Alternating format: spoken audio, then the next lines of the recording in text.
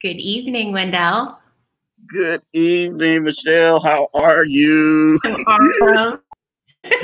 I'm even better now that I'm seeing your smile. So thank you so much for being Oh, here. thank you. Thank you for having me. It's an honor and a pleasure. Thank you for what you're doing. You're really Mhm. making a difference. Your voice changes things, boy. It changes things. Thank you, Wendell. You're so sweet. You're so sweet. I'm grateful that you said yes. I'm even more grateful that I met you through a panel that we did gosh, it must have been like a month ago. We did a panel Yeah. discussion and it was wonderful. And I got to know you a little bit better. And I was thrilled that you said yes to joining me on Michelle's Conversations That Matter. What I'm up to with my series, Wendell, is to cause more open dialogue about mental health. Really, Huh? maybe inspire people, educate people, have those maybe a little uncomfortable conversations that people can learn from, maybe grow from. So when people like you say yes, it gets me very excited. So thank you. So No. could you do us a favor, Wendell? Introduce yourself. Tell us where you live, what you do, a little bit about yourself.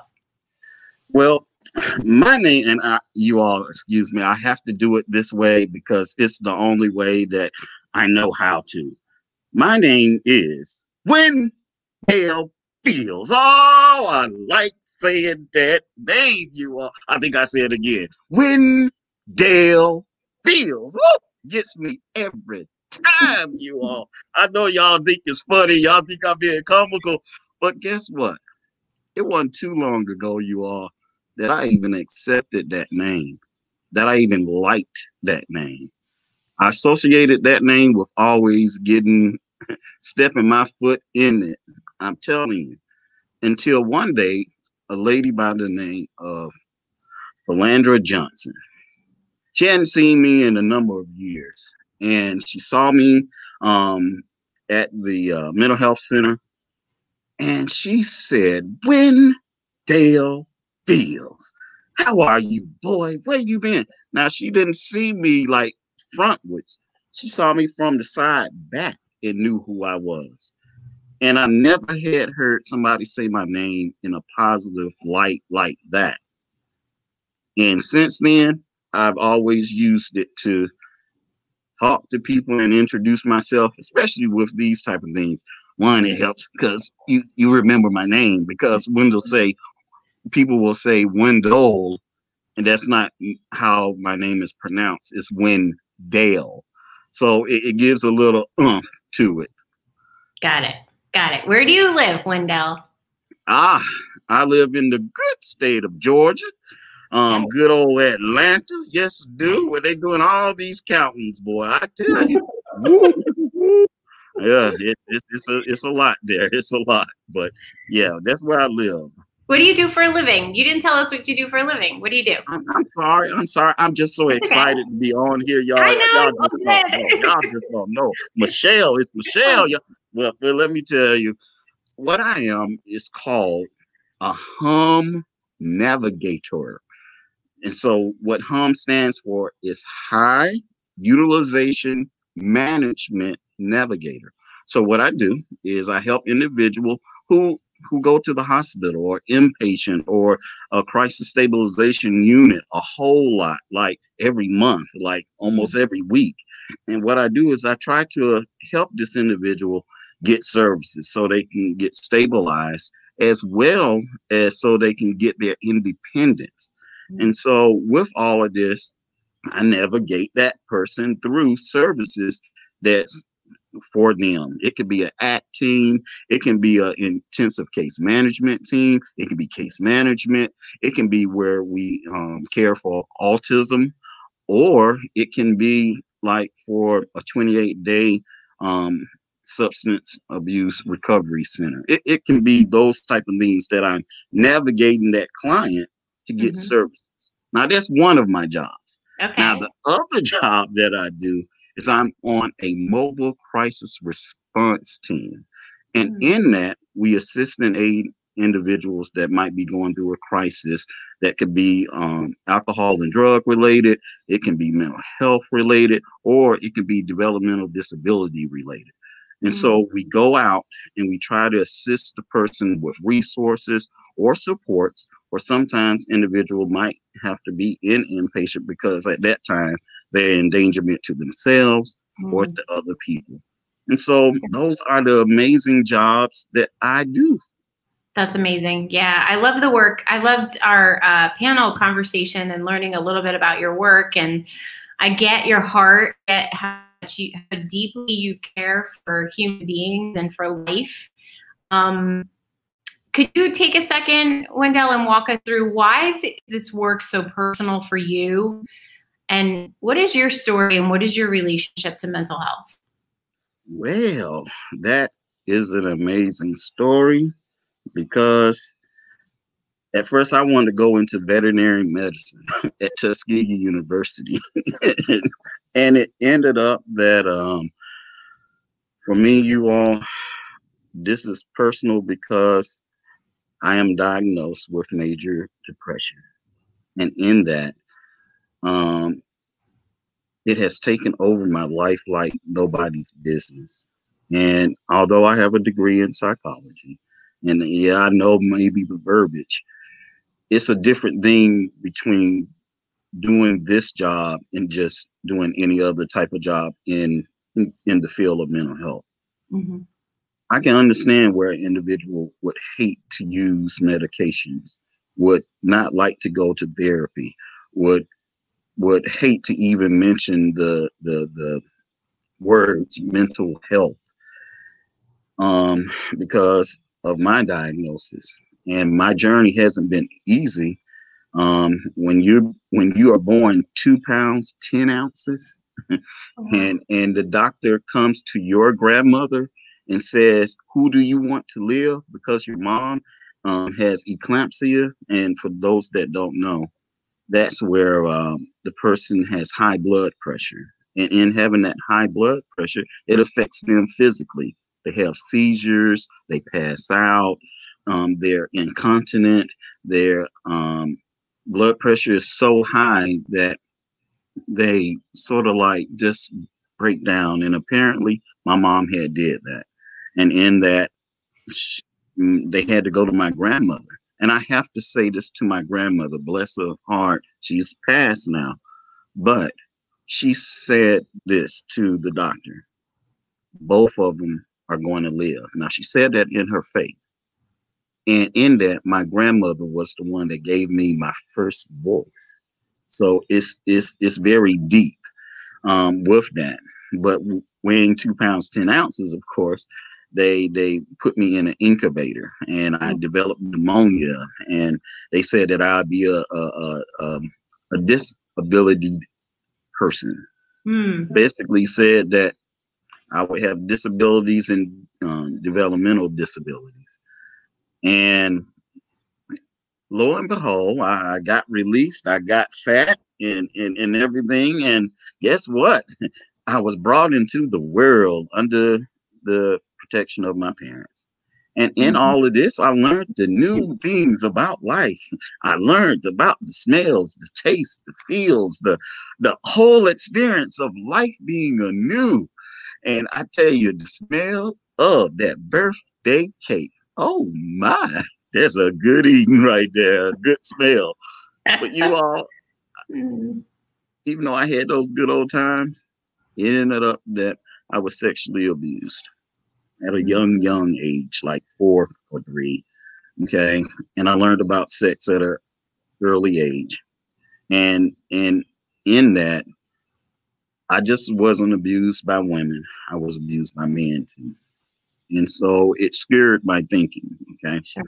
In this also, I ended up, because I was low in weight and low in size, I got picked on. I got bullied a lot when I was small. And so it caused me to underperform in school. It caused me to be, as some people would say, dumb. But I didn't have the umph or the willingness because of those things that had occurred. And you know, you're young. You don't know how to deal with all this stuff that's going on. It's new. And it ends up that with all of this, I end up going on and going to high school. And in high school, I thought that with me, because I was an oratorical contest winner. My mama put me in that. Oh, yes, she did. And it made me feel confident about myself. But when I went on to high school, I got picked on there because of how I dressed. And so I was bullied about that. And there was a low expectations with me and my grades. I was a CDF person. Okay. Somehow I got to high school. In high school, I was the CDEFG person. Okay. But then a teacher talked to me because I plagiarized, a book, and turned it in as an assignment. And she said, "What's wrong with you?" She said, "You're better than this." And she challenged me to do better. And you know what? This joker went from C, D, F, G, and all the rest of the alphabets lower to being an A, B, C student because she challenged me. And I got up there and I was like, good gracious alive, I'm smart. I'm smart. Yeah. And it developed a sense of, I think I can go to college, because I wasn't thinking about going to college because I felt that I was too dumb, too stupid to even do that. And it ends up, I go to college, but due to the bullying and all of that, I changed.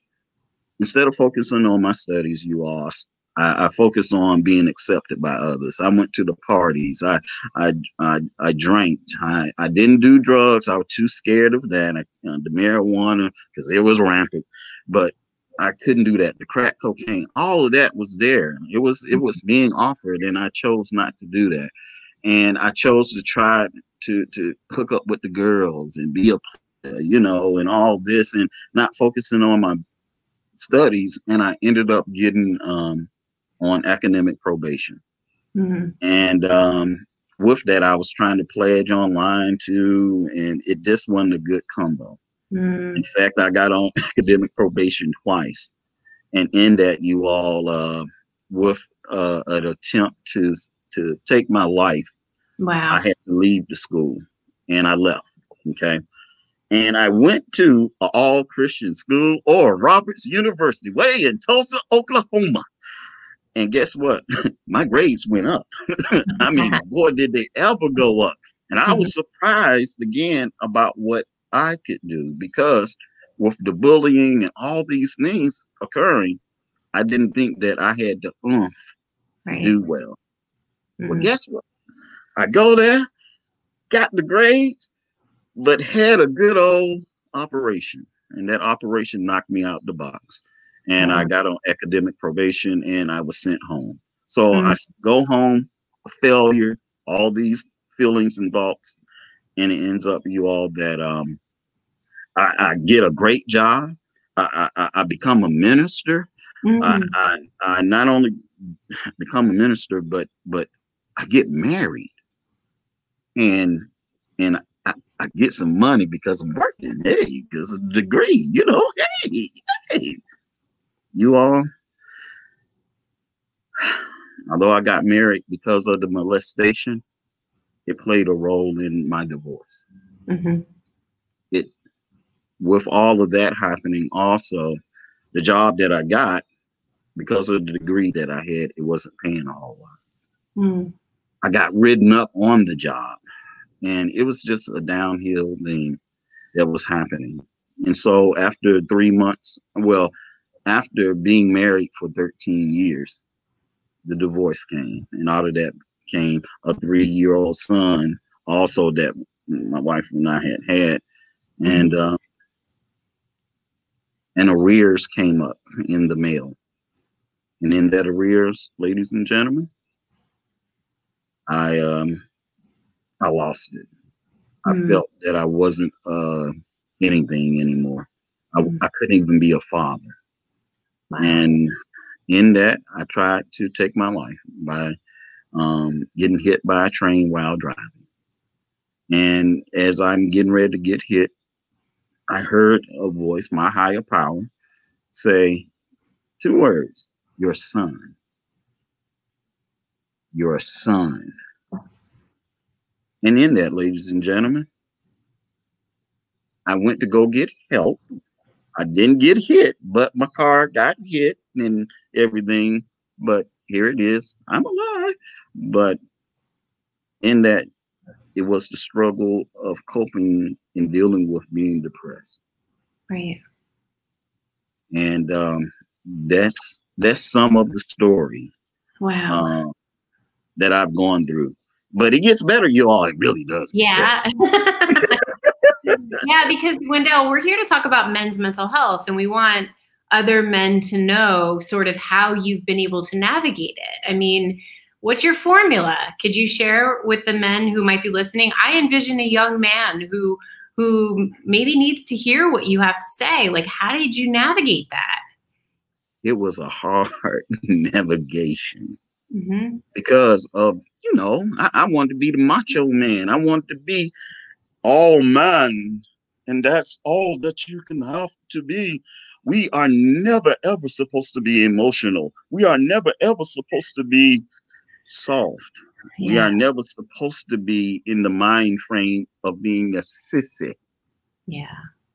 And in that, you all, it was hard to navigate through that because I've had all the stigma that's involved with men's mental health and being Right. stigmatized, being labeled as not good enough because, that's what people think when they think about mental health.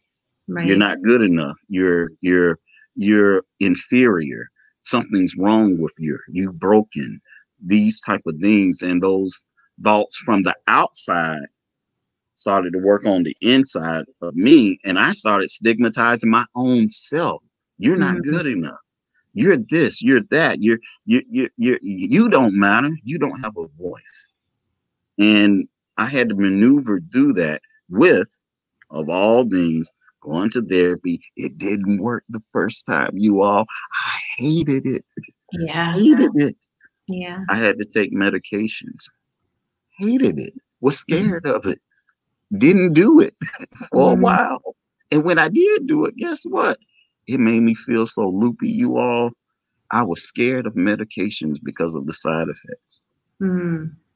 But not only that, but I found out that I don't sleep good. I have sleep apnea.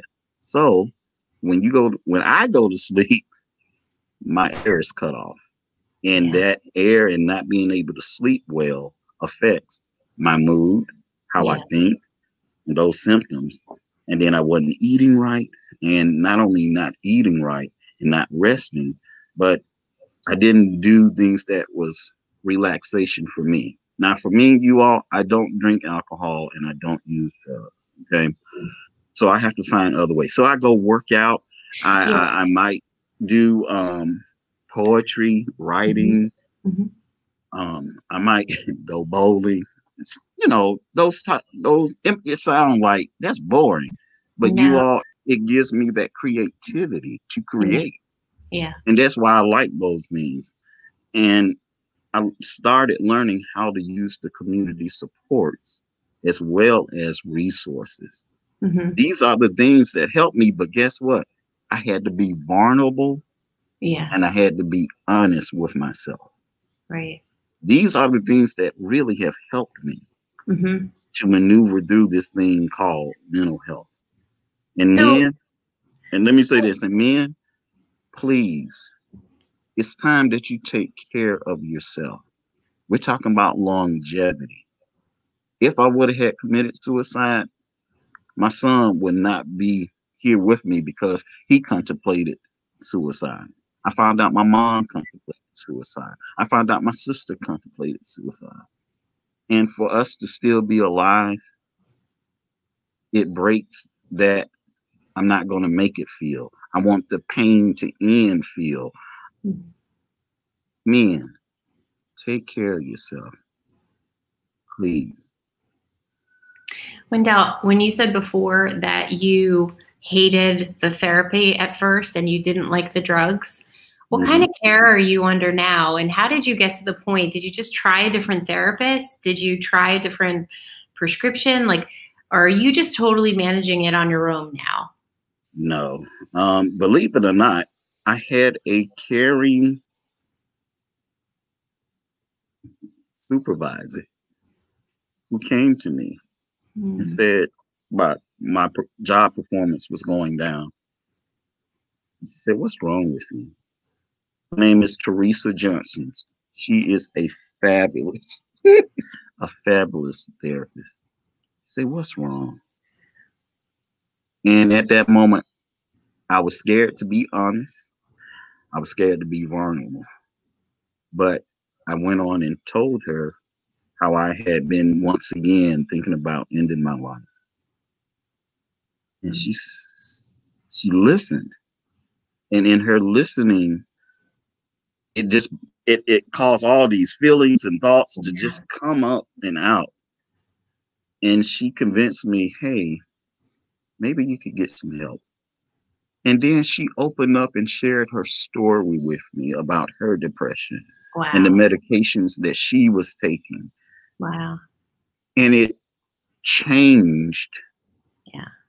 the whole thing. It was like literally like we was on the telephone, and I remember I was heading into the grocery store, and it lit up as soon as I was able to talk to her about everything. Mm. And you all, I got on the med that works for me. I Good. can't say that all meds work the same because they Right. don't. It's different strokes for different folks. But I found the one that works for me.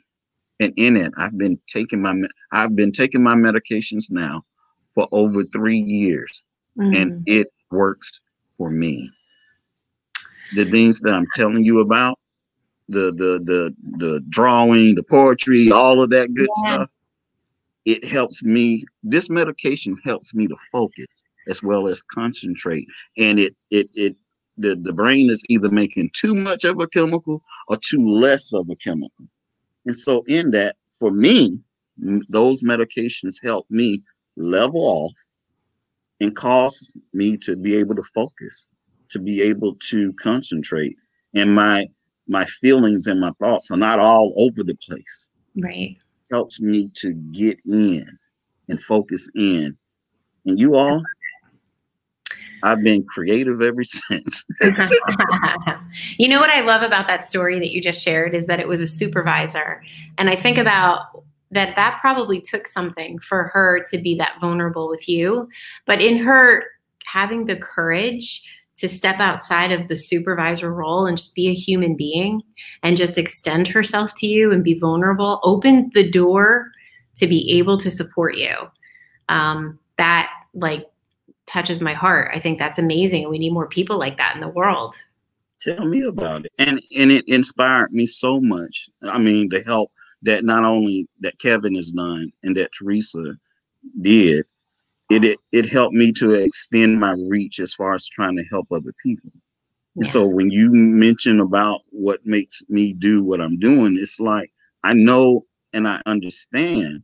I might not understand all of it now, Right. but I can relate to you big time That's awesome. to not wanting to Mhm. do this or that because it's scary. You don't Right. know what's going to happen. But I Right. can tell you and promise you, it gets so much better. Yes. Yes. But you Okay. got to be honest. You got to be honest. You got to be Yes. vulnerable. Listen, people don't know this about you. And I didn't know about this until I was snooping around that you were in a movie. You were not in just an ordinary movie. You were in a documentary called The Ripple Effect. It's And suicide. The ripple effect. I remember when this documentary was released. There's a crisis line in my own town, and they were hosting a viewing of it, and I went to it because I was very intrigued by it. And that movie touched my heart. That documentary, The Ripple Effect, really moved me. So you were in it. You had a cameo appearance. We're going to show I want to show the trailer in a moment, but Oh, wow. could you take a moment and share with us what was that experience like, and then what's Kevin Hines like? Let me tell you, when I met Kevin Hines, you all, I was at a mental health symposium that the Department of Mental Health was giving, and he spoke, you all. And the man was, I was hanging on his every word when he shared his story. And after he shared his story, I started crying. And in that crying, it was because his story touched my heart, because what you all don't know, I was planning on killing myself again. And to hear him talk about, in the midst of jumping off the Golden State Bridge and falling down to the water, he says these words. He says, "What am I doing? I don't want to die. I want to live. I want to live. I want to live." And I broke down and I cried, because on the inside, I was saying, I want to live. I want to live. I want to live, but I don't know how. Yeah. And I'm afraid of what's going to happen. Right. I went to him. I shook his hand and told him, "Man, you saved my life." And he said, "Huh?" And I say, "Man, you saved my life." And he said, "Well, hold on. Let me speak to you for a moment. Just hold on. Let me get your name, your number, this and that." And I say, "Sure, sure." And he got up there and he was greeting other people. And so I just faded on off into the crowd and went on. Who would have believed this? This is going to be. He gets up there. How about he comes to the mobile crisis team to talk about his movie and showing the different avenues that a person can use to manage a crisis.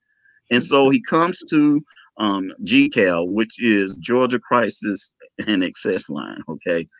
He gets up there, comes, and he looks at me, and I looked at him. He said, "I know you." I say, "I know you too." And he said, I say, "Yeah, you saved my life." He said, "But you never did tell me how." Yeah. And I say, "Man," and then he just stopped. You say, "Hold up." You say, "I'm going to get this in the film. I want to put this in the film. Craig, put this in the film." That's literally what he was saying. And so we get up there, we do that part as far as in the office. And so he said, "Wendell, this is how we're going to do this. We're going to take a walk down this parking lot, and you're going to tell me what you're going to tell me, because I don't want to hear it right now, but tell me once we get down there." And I said, "Oh, okay." And so we start, and what you see in the movie is me and him walking. Yeah. And I tell him how he saved my life. Wow. And he's crying. I'm about to cry, but he just let me tell you, Kevin Hines is a loving and caring person. He only wants the best, not just for you, but he wants the best for himself. And that's Yeah. why he shares his story so much, because Yeah. ministers, it helps to break the stigma. It helps break the disconnect, Yeah. because Sure. he helps to connect you. And I say, "You saved my life." He said, "No, Wendell, I did not save your life. I just changed your perspective." And I started accepting that. But I always say he saved my life.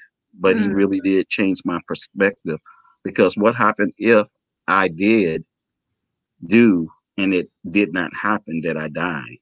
I would right. bring more stress on me, my family, the other friends and people that I love and care about. Mm-hmm. It it will put them at a loss. And once again, my son. Yeah. My son now is 15. Wow. And if I would have had did that, what would have showed him about life? Yeah. That once it gets hard and once it gets tough, Right. you say All right. goodbye. Should we So show that's them? Should we show it to them? okay. Should we? I think we're teasing them enough here. Okay. So let's do that. Let's see. All right. We're going to do it.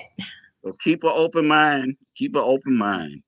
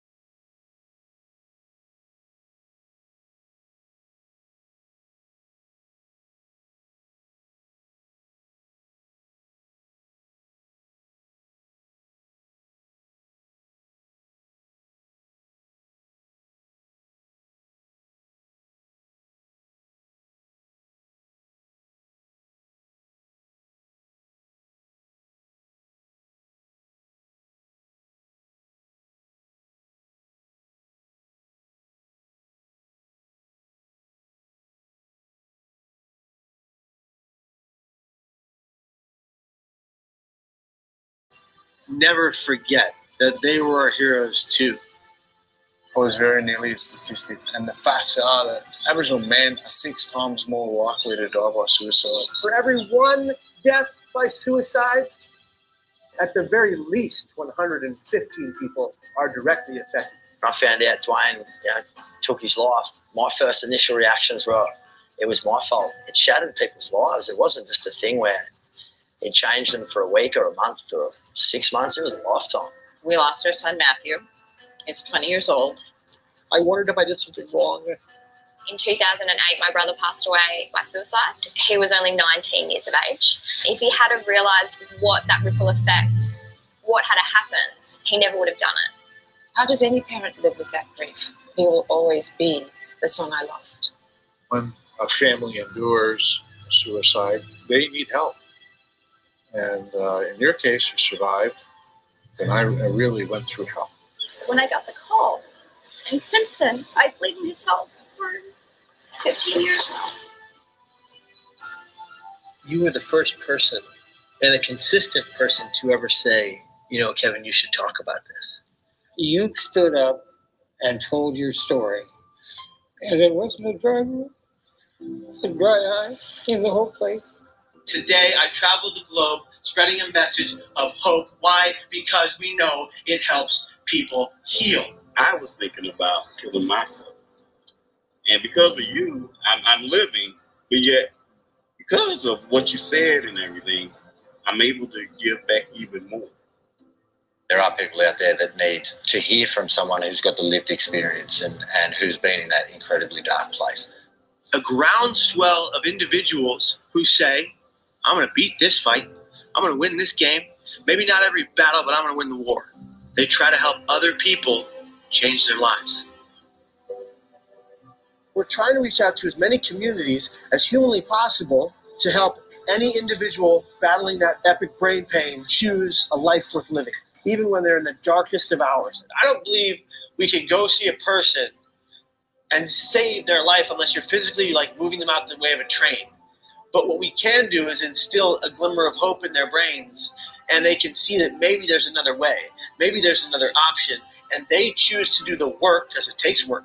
It's an art to be well, to save their own lives. And if they can find a way to have that hope to do that, once you're hopeless, that's all lost. You can get suicidal once hopeless occurs. But if you reverse hopelessness, you help change a person's life so they save their own lives, change everything about their lives so they decide to live. You are your brothers and sisters keepers, and if you see someone in terrible emotional, maybe mental pain, please say something. And if one of you is suffering and you're quiet about it, today, tomorrow, the next, ask for help. Tell the truth about your pain, because it's the only way to purge it from your soul. Your life matters to everyone you love, everyone who loves you, everyone who cares about you, and people you haven't even met yet. Look, Kevin, you know, as I said, one of the greatest things we can do is have that kind of impact on people's lives. It sounds like from what the science shows and what this may accomplish, a lot of lives may be saved. I hope so. I have now lived 15 years past the day I should have died. And I'm truly grateful for that second chance at life.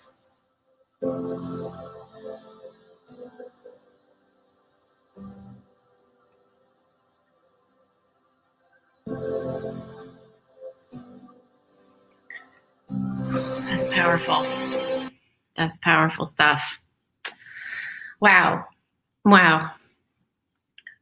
I'm still, I still get in awe. Just you know, I know. It just pulls me in. It's powerful. I apologize. The first part of that I had on mute by mistake because I was afraid that I was going to have background noise. But please go and check out that documentary. It's powerful. That was the trailer I just pulled from YouTube, but you can certainly watch the whole movie. It's worth it. Even if you just sort of, you just sort of want to get some insight into maybe a loved one who's struggling, right? Yes, you all, that movie has changed so many people's lives. It has helped them to discuss about the issue of taking your life. And the men, let me say this, Yeah. And we would think that with the holidays coming up and with fall being here and the change in time and things of that nature, that would cause people to want to take their lives. Well, guess what? That's not the time. It's actually in the springtime when things are new.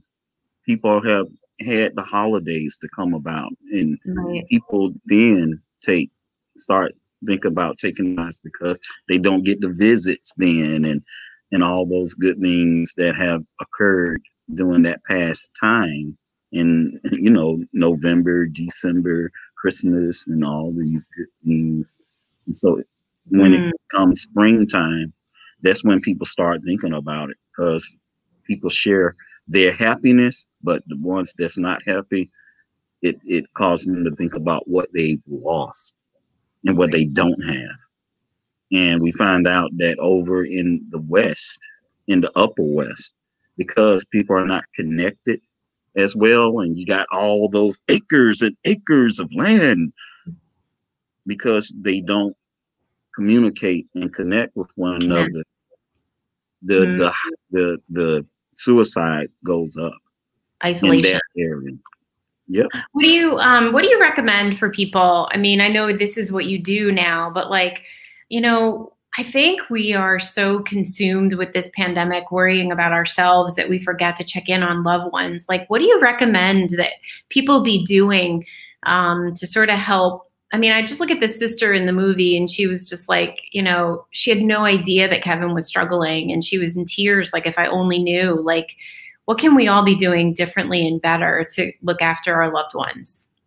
Well, hey, check in with them. That's one thing you can do. Just call them up and say, hey, checking in on you. My sister and I do that. Now, I might not speak to my sister for maybe 6 or 7 days, but believe me, she is going to either call me or I'm going to call her. And when that happens, kaboom, we catch up on things and we check on this. But call one another. If you don't have people to call, hey, use warm lines, pure warm lines. Yeah. Okay. They're available to you free of charge, 24/7, and you can use them to try to, cope and deal with isolation, depression.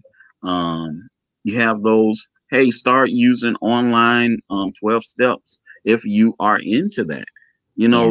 It's multiple ways of connecting with others, and just know that they're there to help and they want to help.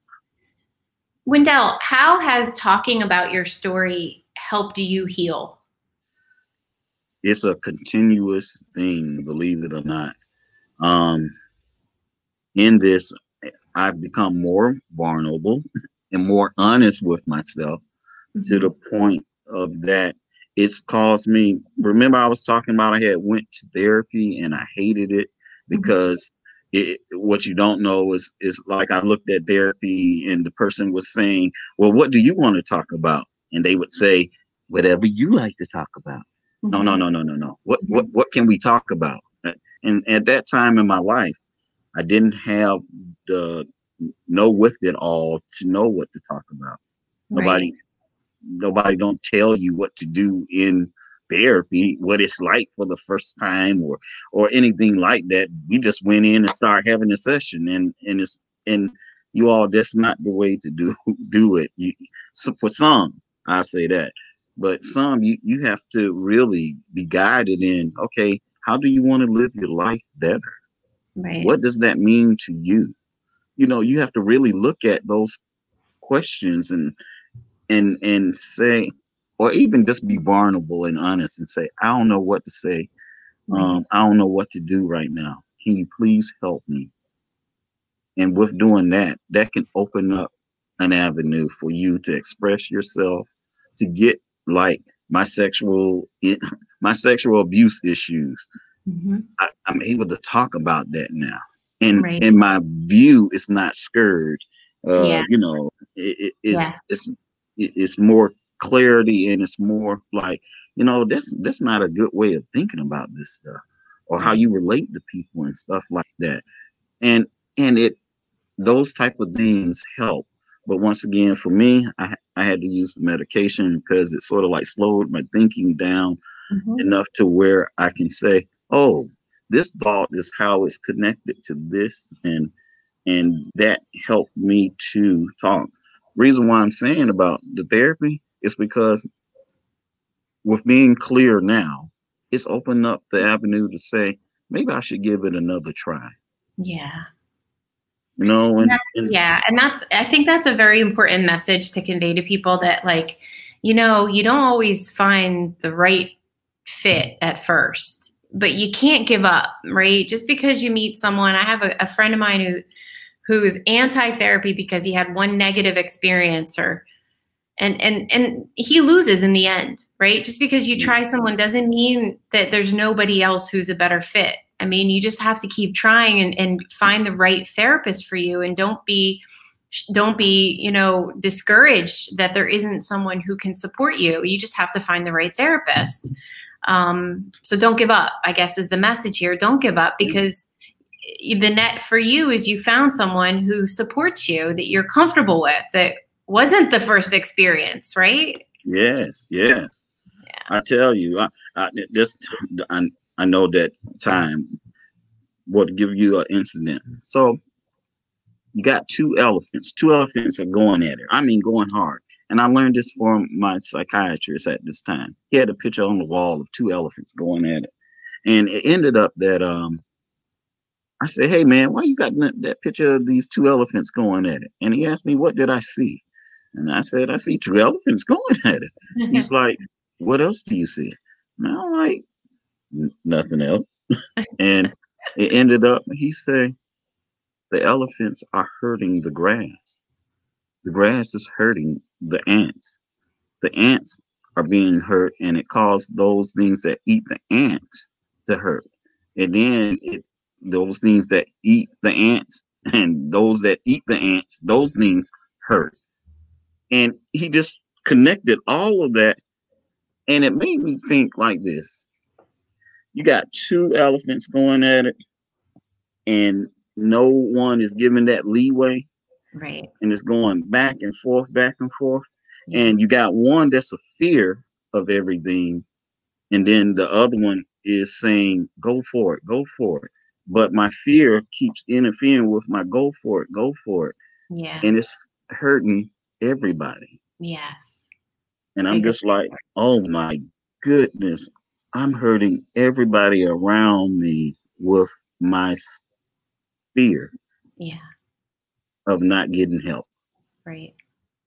Powerful message there. I hope everybody hears that message. So Wendell, what's next for you? You're in a movie, you do great things every day. Tell us what's next for you, and people, they can reach out to you. There's your website is in the ticker at the bottom of the screen. What you up to? Well, see, what had happened was when I was telling you about all that writing and everything, well, guess what? But you got there. And it's called, the book is called There Is No Health Without Mental Health Anthology, Men and Mental Health. Let's talk about it. That's awesome. So we talk about, I mean, there's 14 guys, 2 women. When we come together to share our stories of hope, of strength, and hopefully giving people that hope and strength and guidance. Man, we got so many stories in here.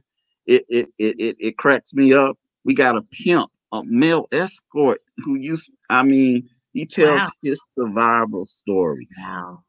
We talk about not only that, but it's another gentleman. He talks about how his family was quite poor and they lived in an abandoned what you call the big old traveling bus looking things, RV. Mm-hmm. Yes. Mm-hmm. And how that it was abandoned and how they got through a hole in the bottom of it, and how that they were so poor that his father couldn't afford clothing or anything, so they had to hand wash and do bucket baths, and then after that wrap themselves on a mattress, or in a mattress I should say, and survive that way. And he shares this story and the survival the resiliency that each of these stories tell. Vanessa Abram, woo, this is the idea of where the book comes from. She tells the story about her brother who was in the military, who decides to take his life. And you know, in the military, there's 22 people taking their lives each and every day. Yeah. Do suicide. Yeah. Because of the pain, because of the pressure, because of I have to be a man. I have to show that I'm a man. And we're learning more and more how men are taking their lives because they just can't take it anymore. Yeah. That book shares about those stories. Amazing. But it shares about their recovery too. Good. Yeah, I believe in this power storytelling. I think it's wonderful that you've compiled that into a book. And I think we need to do more storytelling and tell people our journey, because then they don't feel so alone, right? I thought I was the only one. And let me tell you, for the men that's out there, and I have to say this real good and real clear, that there's a men-like group. It's spelled TETHR. And let me tell you, it's a men's fellowship. Nice. 24/7. Nice. And you can talk about anything and everything. And they understand. And you got people to care about you. I didn't know about it because it never had been spoken about, men doing these things. Sure. But let me tell you, it's something that's out there to help us men, because it's talking about longevity. I want to live a long time, but I got so much crap in my mind and how I behave, and you all, it messes up. Remember the elephants, everything. Yeah. So I had to come to a realization that, man, what I've been doing ain't working. It's time for something new. And guess what? Change ain't change until you change. There you go. Oh my goodness. And on that note, I want to thank you for joining us today. I think your message is amazing. I love your work. I hope everybody goes and checks out The Ripple Effect and your book. I'll put the link to your book into the notes so people can see where to get your book. And I can't thank you enough, Wendell, for spending your evening with me and Michelle's Conversations That Matter. We appreciate that. No, thank you all. I bow down, Miss Michelle. I bow down. Because you making big things happen and you're giving people a voice. And that's what we need. Who's your voice? My grandmother gave me mine. Yeah. But men, we need your voice. I love it. We need you to help others to develop their voice for the next generation. Amen. Thank you, Wendell. Thank you so much. And I look forward to following your work, and stay connected.